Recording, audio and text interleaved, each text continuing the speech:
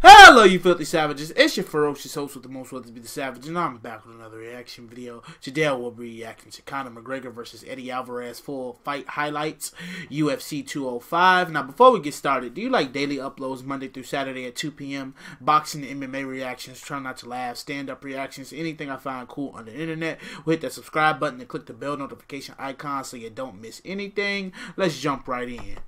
This is my Conor McGregor. Good luck. White trunks from McGregor, black trunks. Strong, technical fucking fighter. Accurate as hell. Cracking jaws.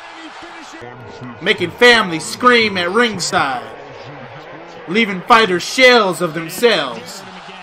This is Conor. Elusive. Fast as hell. Good footwork. Conor did it back at home in Ireland. This is what Khabib Conor should have looked like. Yeah, motherfucker. When Conor's not on the coke, the sniff. I swear to God, in some of them interviews, though, he did look coked out as hell. Not in the newer ones, but ooh, I'm ready. I'm ready. I'm fucking ready. I'm ready. I gotta. Ooh, stick. Jesus. Wow.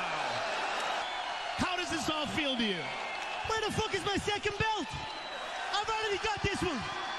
Where's the second one at? Cheap motherfuckers. 4.2 billion this company was sold for. Where's that second belt? Go backstage and grab that motherfucking belt somewhere. No. To absolutely nobody. The double champ does what the fuck he wants. Have a seat. Let me raise this motherfucker now. This is what I want to do. This is what I dreamed into reality. Oh, that looks good. That looks good. God bless.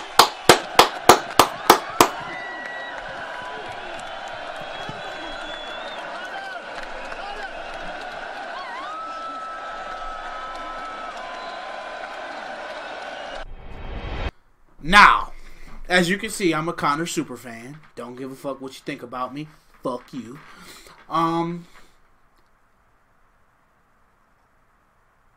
Should we count Cerrone out?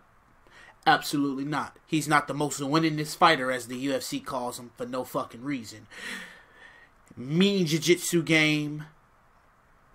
Durable. Gets stronger as the fight goes on. He's a real threat to Conor. So Conor has to make a decision. Is he going to be the Conor McGregor of old? Or is he going to keep with the bullshit? I don't want to hear, you know, and as much as a super fan as I am, I don't want to hear about you had the flu before the fight. I don't want to hear about how your foot was a balloon.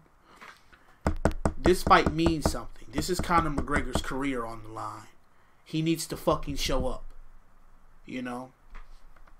Moreover, I'm a big fan of the fights, obviously.